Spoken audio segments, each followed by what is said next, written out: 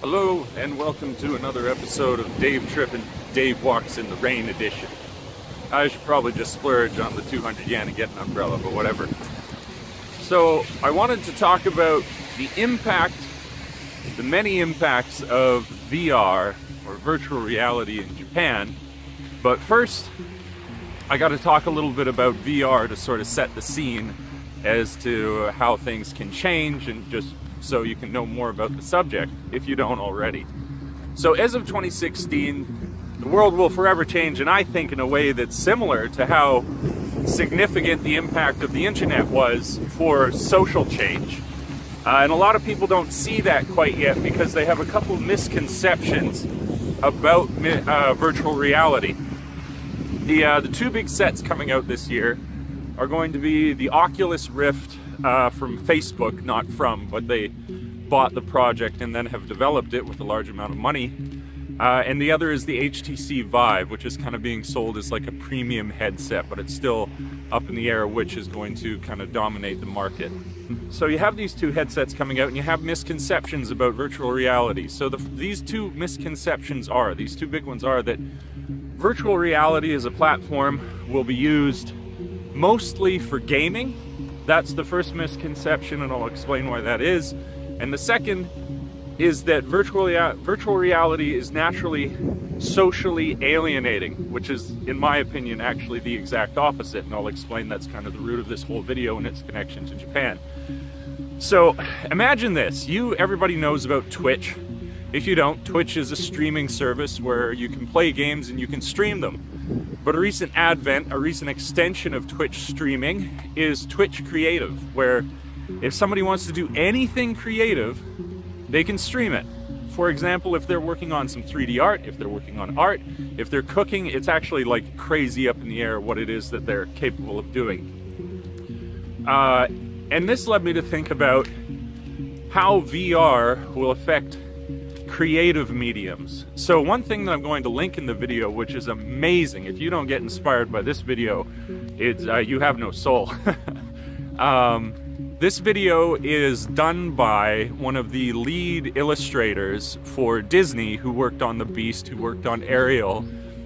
One of the things that's going to be bundled with the HTC Vive version, or not version, but hardware, is an art program that allows you to create art in a virtual space in 3D, so you can walk around your art project, you can animate it afterwards, you can do incredible things.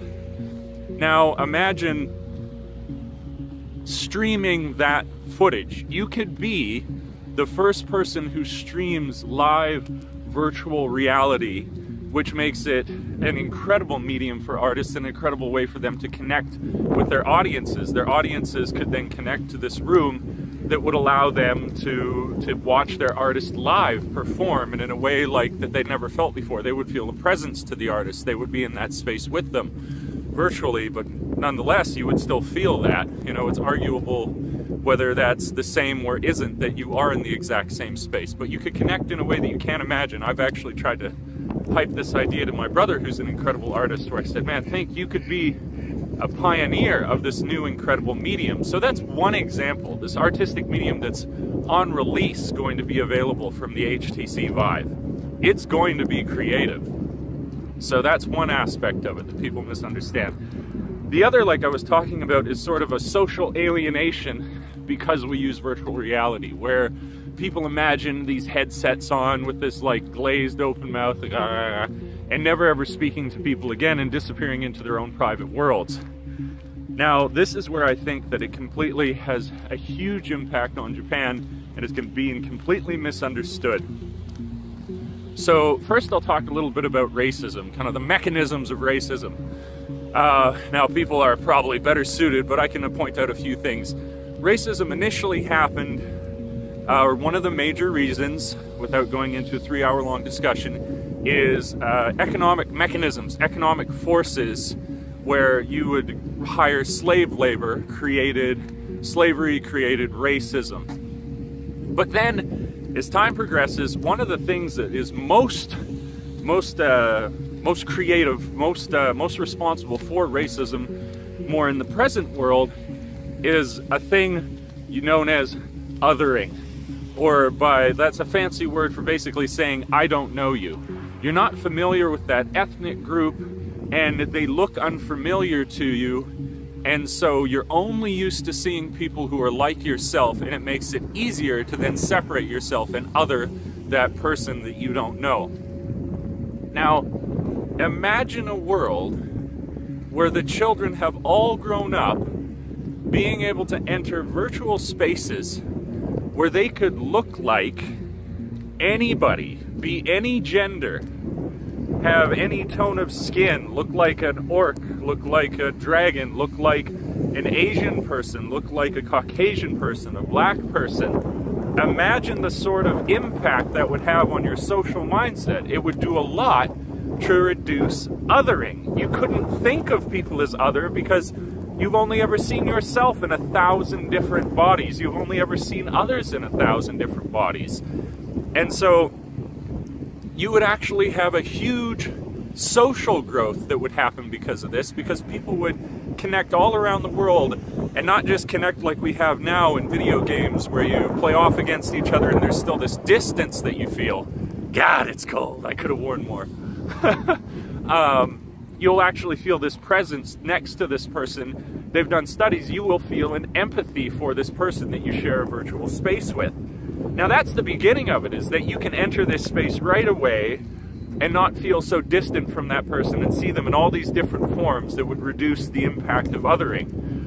But in addition to this, imagine as well as translative programs improve, which they're basically at. I would say in the next 3 years, they should have perfect translation. Somebody can call me on that, but that's a feeling I have when I look around at the different news articles talking about machine learning and their ability to understand languages and translate them. Now, imagine not only that, but that's why I think this has such a huge impact in a place like Japan, which is a monoculture, which has a very limited ability to communicate with the rest of the world, especially when you compare things like English, their English scores, for example, could go into one of these social spaces and have programs that automatically translate for them. I think it'd be a great platform to just create a chat system where you enter a room and you would just speak to somebody in the virtual space, and you have this program in the background that's translating for you, where if anybody in Japan wanted to know something firsthand about another culture,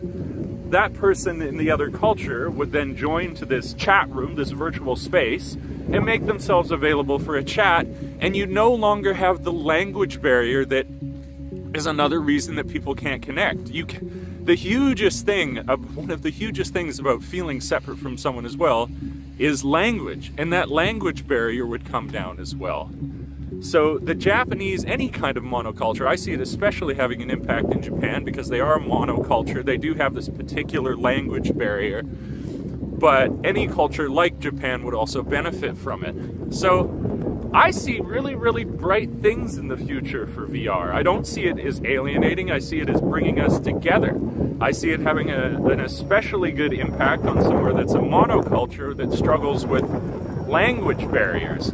And I see it as the great new creative medium where artists will be able to connect with their audience in a way that has never before been imagined, and it's going to be interesting. So if you like videos like this, please do like, subscribe, and share, and drop a comment down below. Let me know, what do you think will be the impact of VR? What are your fears? What are the things you're excited about? Are you going to go with the Oculus Rift or the HTC Vive? Or you're probably going to do what I'm going to do, which is wait till the second generation when they improve, because you already know that they're working on the second generation while they're working on the first.